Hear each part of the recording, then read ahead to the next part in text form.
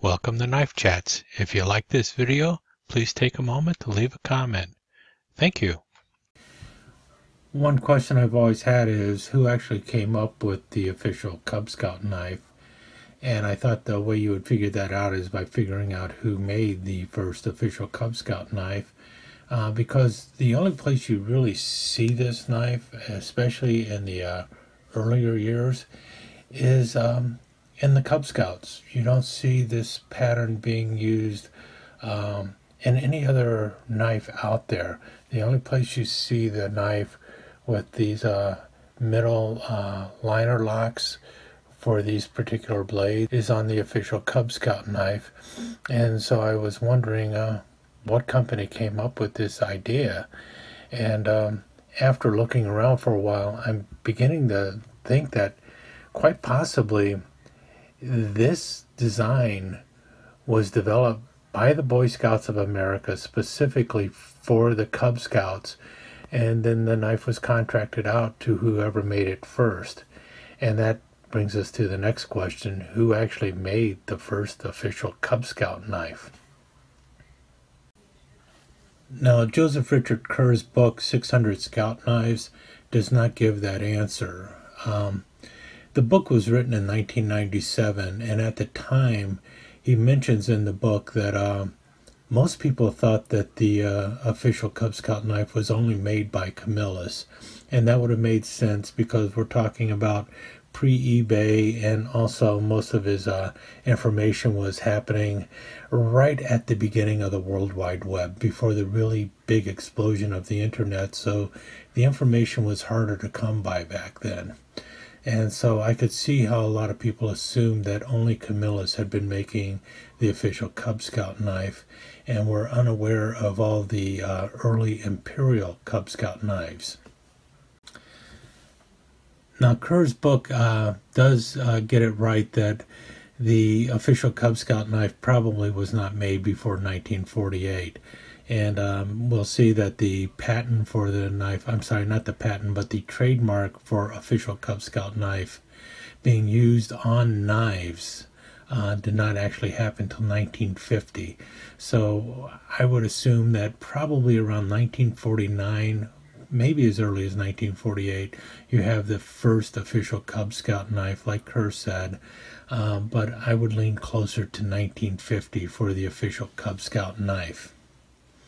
And that kind of jives with the knives that you see coming from Imperial, because the earliest tang stamps you see on official Cub Scout knives tend to be the tang stamps used by Imperial in the 1950s.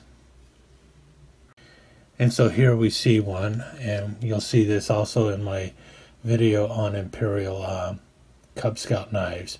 And you'll see it has the earlier shield, which does not have the enamel coating on it. Imperial, Prov, Rhode Island. And this tang stamp was used up until 1952. So very well, possibly one of the earliest official Cub Scout knives. Definitely one of the earliest ones made by Imperial. But the question still comes, was Imperial the first ones to make it or not? And that's what I'm going to try and answer here. And I can only speculate. I've got to be honest, I'm only speculating based on the knives that I've found. Now, for the longest time, the earliest Camillus tang stamps we see are the Camillus with the long line, New York, USA.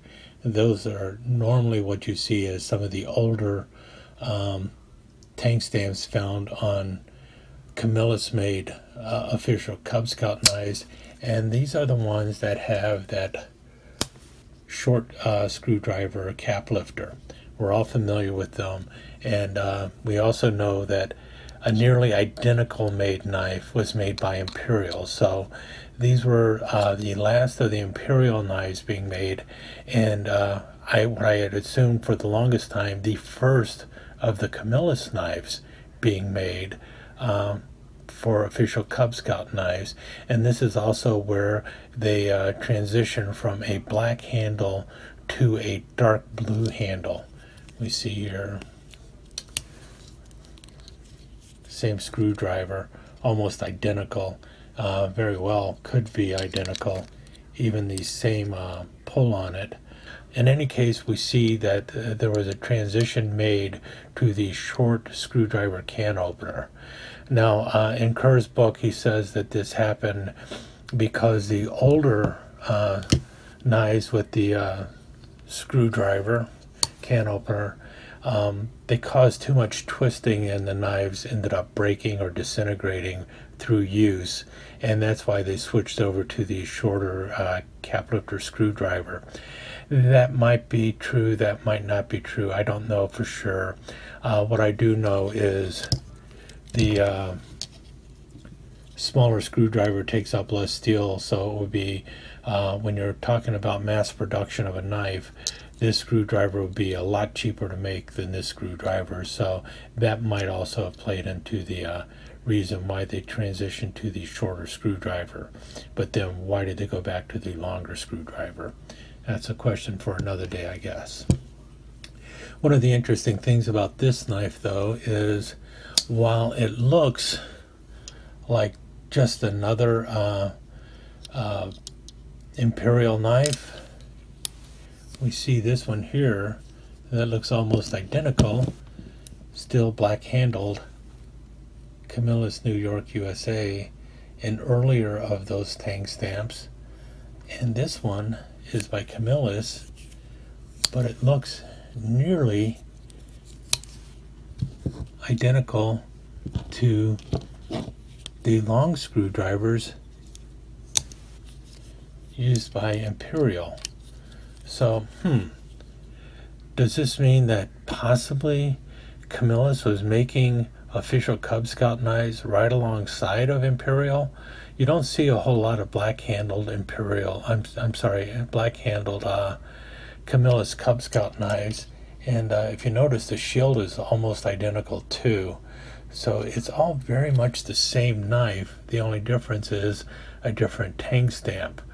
And this is being made along the same time as the Imperial knives that had the 1952 tang stamp on them.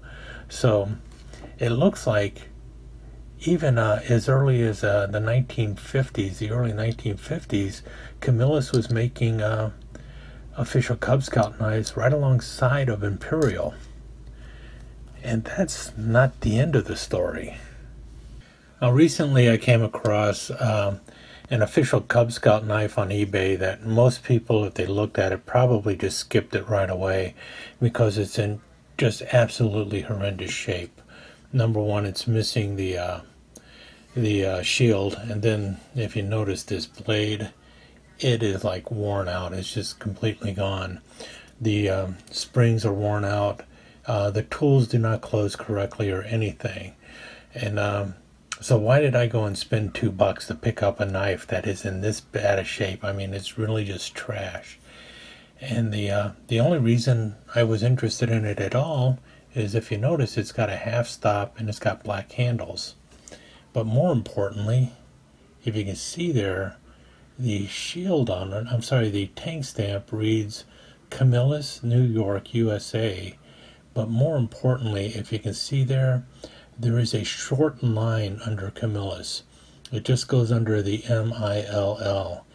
And this tang stamp was only used by Camillus from 1946 to 1950, which means that this Camillus official Cub Scout knife in such horrible shape actually is as old as any of the Imperial official Cub Scout knives that have the Prov RI shield on or tang stamp, and quite possibly older. So this knife could, in theory, be the very first pattern of official Cub Scout knife, actually dating before the very first Imperial Cub Scout knives, and that's why I picked it up. Now, the one feature on this knife that makes me think that it predates the Imperial official Cub Scout knives is right over here, and that is the cap lifter screwdriver you find on it, because it is unlike any other cap lifter screwdriver that you find on an official Cub Scout knife.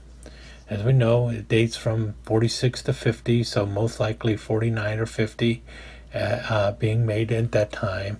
And at that time, Imperial was using a long cap lifter screwdriver, and definitely different than this screwdriver. And the later screwdrivers that you see being used by Camillus and Imperial, the short ones, this is different than that also. You notice it's a little bit bigger, and it has more of a tip than the short screwdriver cap lifters you find later. And in fact, this cap lifter screwdriver matches more closely to the cap lifter screwdrivers that Camillus was using back in the 1930s on their Junior Scout knives. We see one here. This is from the Syracuse Knife Company. These were made by Camillus. And if we look at this cap lifter screwdriver and we compare it to this one, we see that they are almost identical in size and shape. And so very likely what happened was Camillus used their existing cap lifter screwdriver that they were using on Junior Scouts and put it in the first official Cub Scout knife. The blade with its half stop, this blade most likely came out of this knife right here. And this is a number 40 jackknife used by the Navy. It's also the number 2 Boy Scout knife that was first used. And it has a half stop. It always did have a half stop, and they're easy outline. And so this blade, if we look at it compared to a Cub Scout knife blade, is nearly identical. So chances are what happened was Camillus took existing parts and built a knife to specifications that the Boy Scouts were asking for their official Cub Scout knife. And I would guess that not only was Camillus doing that, but Imperial. And both companies ended up making them. So that's what I think. I think this was probably the very first pattern of an official Cub Scout knife. And around that same time, they came out with the long screwdriver one. Either Imperial or Camillus came up with the long screwdriver, and then both companies went with that. And over time, there were issues with this long screwdriver, or just for economic reasons to lower the cost, they went to the short screwdriver. And that might have been a move by Camillus to undercut Imperial on price, and Imperial followed up. There's so many things that, so many unanswered questions about why they went from long screwdriver to short screwdriver. But what it does look like is in the 1950s and early 1960s, both Imperial and Camillus were making official Cub Scout knives. They might have been taking turns in years or something of that nature. It's hard to say. We do know that in the 1950s, it seemed like most of the Boy Scouts of America, official Boy Scout knives, were being made by Imperial, and that probably had a lot to do with the fact that Imperial had the safety can opener, which was probably the best can opener on the market, and they had a patent on it, so everyone else was making something similar but not quite as effective. So Imperial might have had the market on the official Boy Scout knife, and that might be why Camillus was focusing more on the official Cub Scout knife, because it did not need a can opener. And so they may have come up with the official Cub Scout knife, this one, and making it first. And then Imperial also started making it because they had a long-standing contract with the Boy Scouts. And eventually that contract ran out, and Camillus took over and just ran with it. And underbid Imperial, and continued to make the official Cub Scout knife. And it didn't hurt that the Camillus knife had the half stop on the main blade, whereas the Imperial one did not. But anyway, that's my thoughts on it. Some of it's speculation, but it's based on what I'm looking at in the knives, based on their tang stamps and their dating. And my thought is Camillus made it first. Imperial followed shortly after that. Imperial owned the market in the 50s and 60s, with Camillus making some official Cub Scout knives, but eventually Camillus overtook them simply because they were a bigger, stronger company, and they ended up running the market for official Cub Scout knives and monopolizing on it from the late 60s all the way up until their closure in 2007. And we'll look at Camillus Cub Scout knives next. Thank you so much for joining us. I hope you enjoyed this episode of Knife Chats, and if you did, please like and share it with your friends. Comments are always welcome. Don't forget to subscribe and ring that notification bell so you'll know when the next episode of Knife Chats is up online. Thanks again. Hope to see you soon.